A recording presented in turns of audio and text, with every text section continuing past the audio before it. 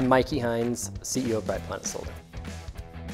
A survey is one of the most important steps of the process because if you don't get the information right up front, everything else can't be done right.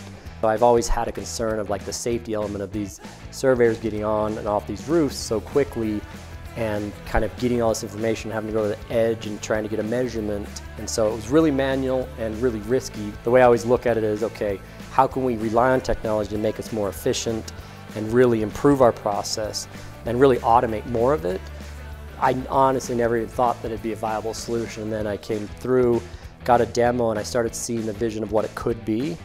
And so then I, immediately was like, okay, yeah, let's try this out. Started doing it, and been doing it ever since.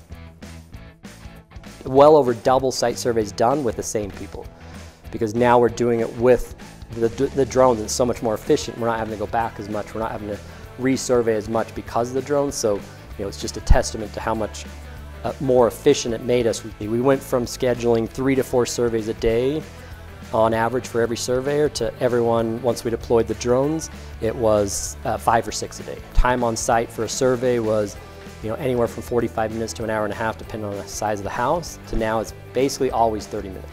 We always know how the data gets to us. It's not, well, this surveyor measures up to the roof cap and this one goes to the top of the ridge. The drone doesn't differentiate. It just gets us the exact same data every time, and then that dumps straight into our CAD. Surveyor might miss this measurement, and then we're going on Google Earth trying to get it, or we're emailing the operations manager saying, hey, can we have someone go back? Or we thought we were going to install on these 2 roof planes, but now we're installing, we need to use this roof plane.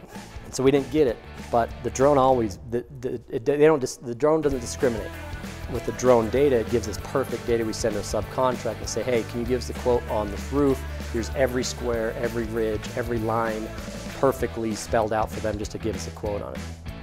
Our customers come out, watch us fly it, and they think it's insanely cool that all we're doing is just flying a drone, and then we can get them back this perfect report of everything, any damage that, damage detection that we see, kind of get everything back to them and saying, hey, you need a re-roof, here's why, here's a picture of every square inch, rather than our surveyor used to have to kind of take pictures of any areas of kind of concern, but now we get literally a perfect picture every time. We've got like the inspection list. Like that's not really have anything to do with drone flying, but now I can have my surveyors fly the drone, get all the data, and then use their phone to get the rest all in one location.